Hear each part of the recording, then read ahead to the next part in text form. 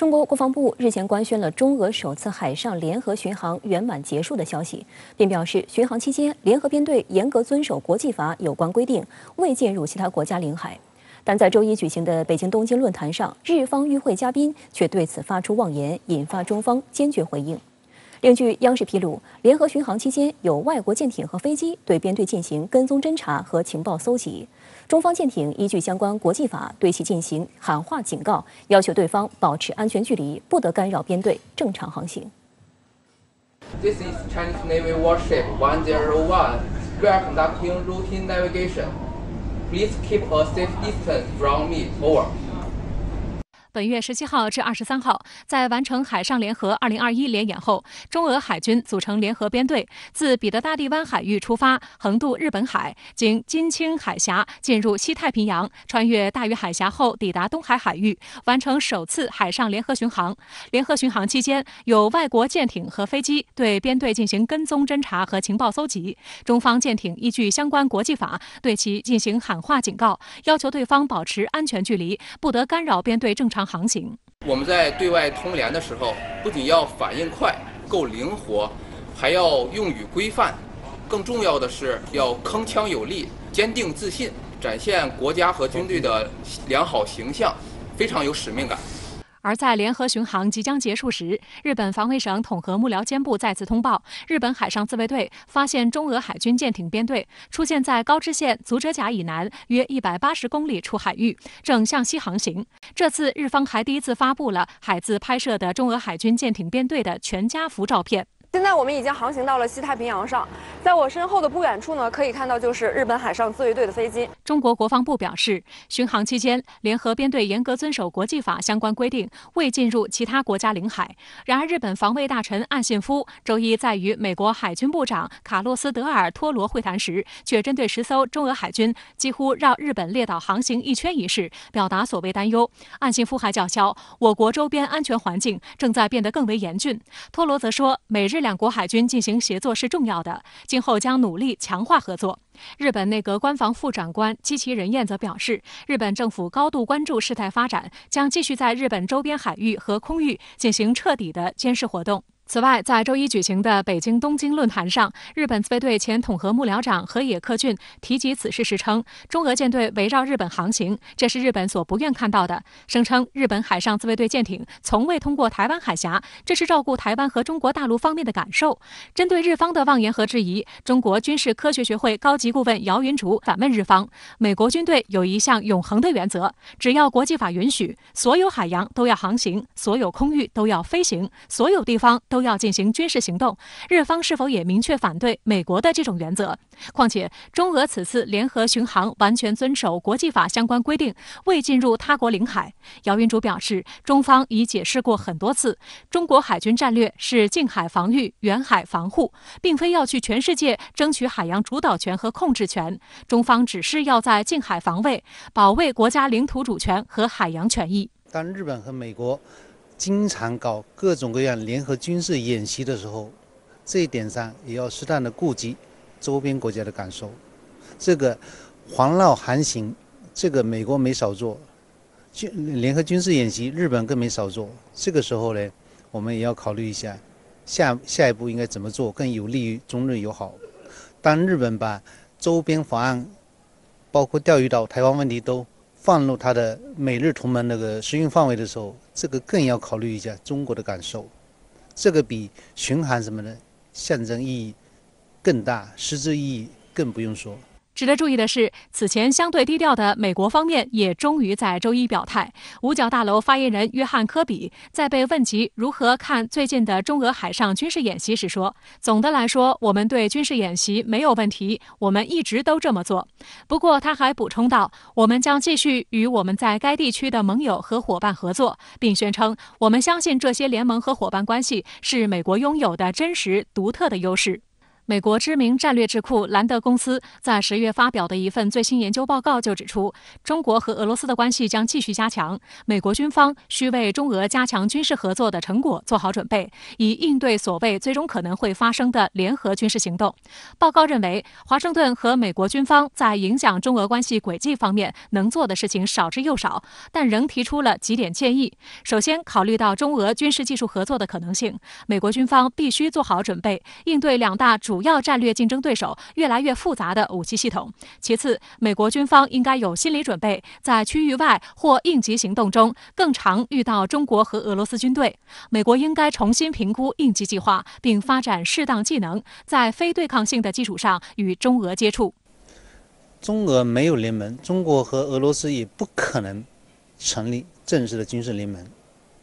这种呢，是我们属于全球战略协作伙伴关系的推进过程中所在军事安全领域的进一步的协作，这是伙伴国之间的合作，它的性质明显迥异于美国进行盟友之间的一些军事行动。兰德公司作为一个霸主国的主要的军事战略智库，发出这种声音，显示存在感也是可以理解的，但是也没什么奇怪，中国也可以不 care。周一，美国太平洋舰队还在其官网上说，美日双方在南中国海展开海上保安行动，包含水面和空中部队之间的协调战术训练、海上加油和海上打击演习。太平洋舰队称，海上合作交往与美国航母在南中国海展开的行动是美国海军在印太地区日常存在的一部分。不过，美方联合盟友在多个海域的密集行动也增大了对周边国家的安全风险。相关话题来连线特约评论员吴健。吴先生你好。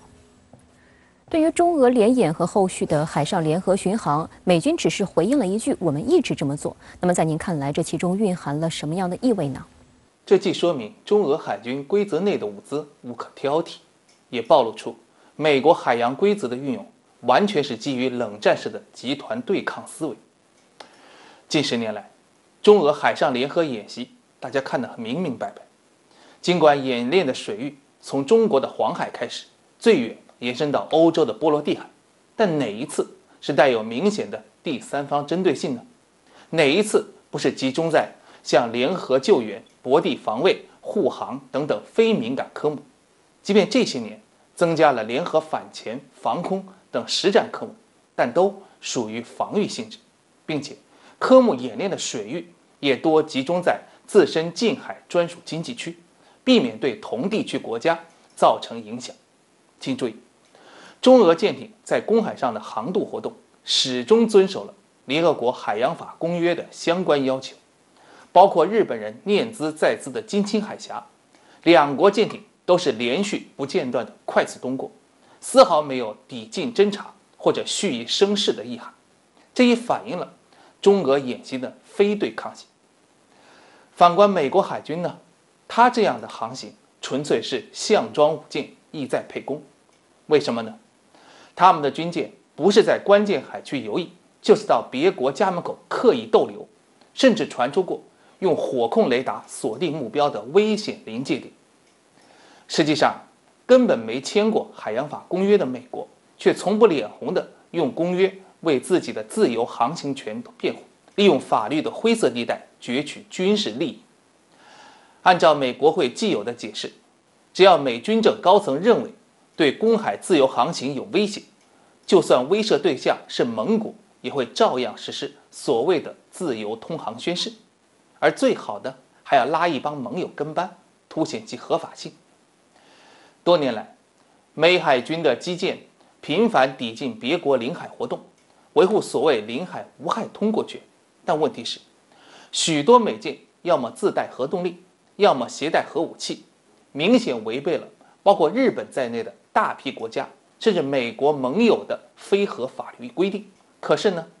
美军仍要蛮横地奉行领海无害通过，这充分说明了美国口中的遵守规则完全与中俄不是一回事。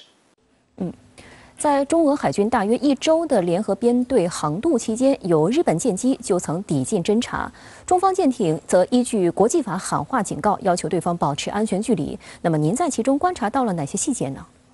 我也接触过曾参与中俄海上联演并亲历过第三方抵近侦察的朋友，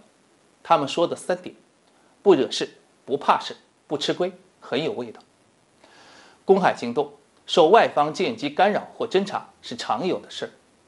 培养熟练的应对能力也是战斗力生成的一部分。比方说，我海军这些年特别注重学习国际法规与涉外礼仪，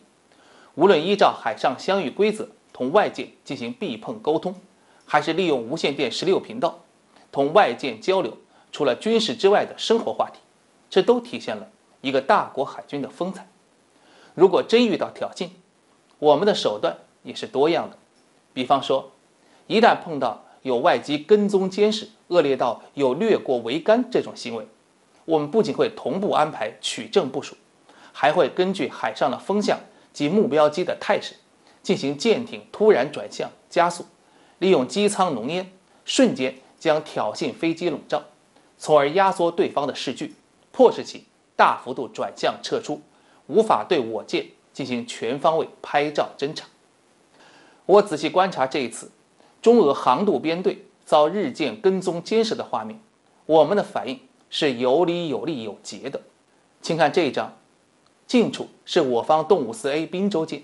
远方是日本的高波级驱逐舰，双方的距离大致控制在2海里，属于安全控制范围，而没有出现军机近飞侦察的干扰。可以判断，这个时候我方没有实际动用战备程序处置外军舰机。从我了解到的经常和日本海自打交道的俄太平洋舰队的情况看，俄方对抵近的日方舰机一般是采取远程发现、联合识别、互报意图、适当警告乃至机动规避这样的方式为主。至于信号弹警告、武力拦阻这种情况就比较少，包括舱面武备一般不对准目标。从这个角度看，我认为这次演习以及在伊岛链的联合航渡，充分增进了中俄两军互信，也提高了两军共同维护地区和平的能力与决心。主持人，好的，谢谢吴先生在线与我们分享您的观点，谢谢。